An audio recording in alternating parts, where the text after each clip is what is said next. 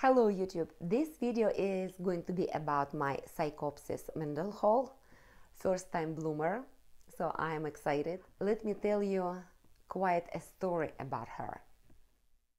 This one, a well-known hybrid, was made in 1988 and there is two species in it, Psychopsis papilio and Sanderae, kind of like a hybrid of Sanderae.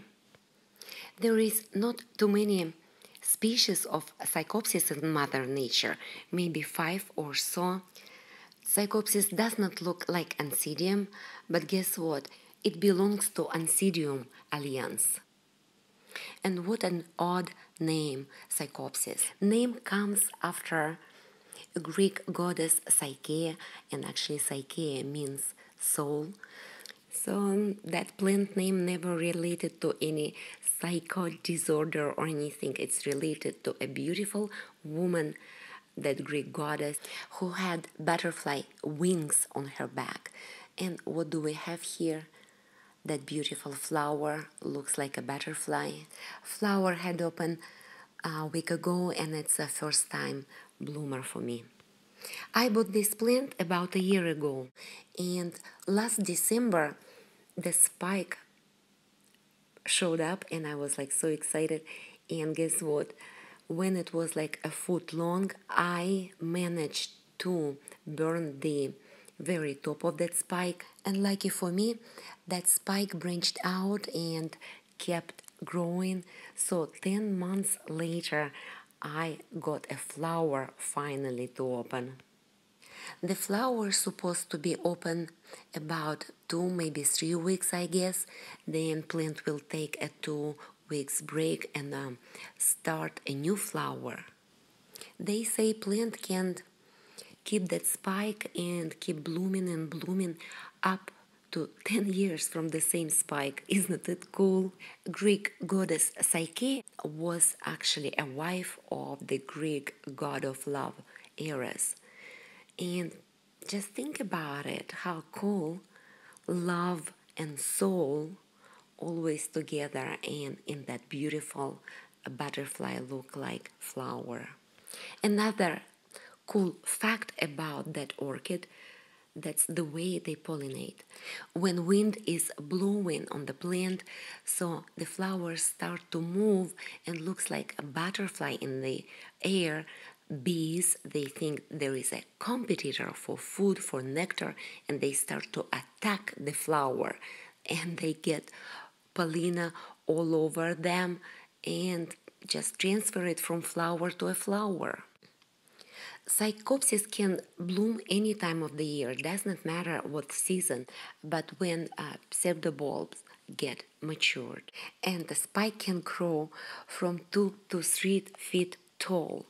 I grow Psychopsis in a mix of bark, charcoal and perlite, and guess what happened? I did not water it for last 2 weeks because I was on vacation. Bulbs got wrinkled a little bit, so I know my Psychopsis does not like a dryness at all.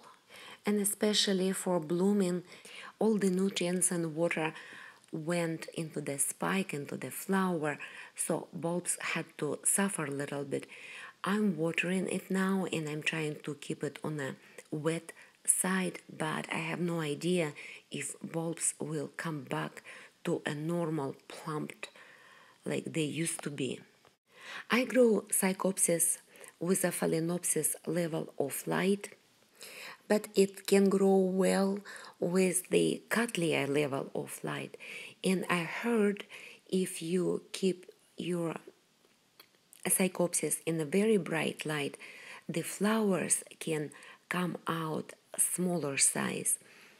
And also if your Psychopsis refuse to bloom, definitely it needs to be moved into brighter location to induce spiking.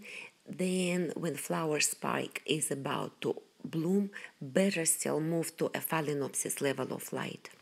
They grow well on windowsill, especially if it's like east or west window, and they love to be grown in our homes because they don't require high humidity.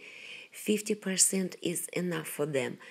Very important is to have a good drainage in the pot. When you water, water should come out and media gets dry a little bit, just a little bit, and water again. If we overwater it, we will get a root rot, but if not enough water, bulbs will shrink. I feed it twice a month with a balanced fertilizer, and you can see a new growth is growing, and maybe it took about 6 months for that new growth to develop, and hopefully it will give me another spike when bulb gets mature. Too bad older bulbs got wrinkled, but what can you do to take orchids on vacation with you? When I saw, I could not believe my eyes how fast it happened. Only 2 weeks, no water. Oh well, but I have a long spike and a beautiful flower, and always remember, never cut the flower spikes. It might be there for years and years. Better take a good care of it, put it in a safe place. Actually, I keep mine here in the bathroom underneath of the skylight. I have it placed on a stand, very secured, so nobody's touching the plant, and lights come actually on the leaves and flower itself kind of like under the ceiling, so no direct light on the flower. It might help me to keep the flower open longer. That's all I wanted to tell you guys about my first time bloomer psychopsis Mendenhal Hildos. Thank you for watching. Until next time, bye.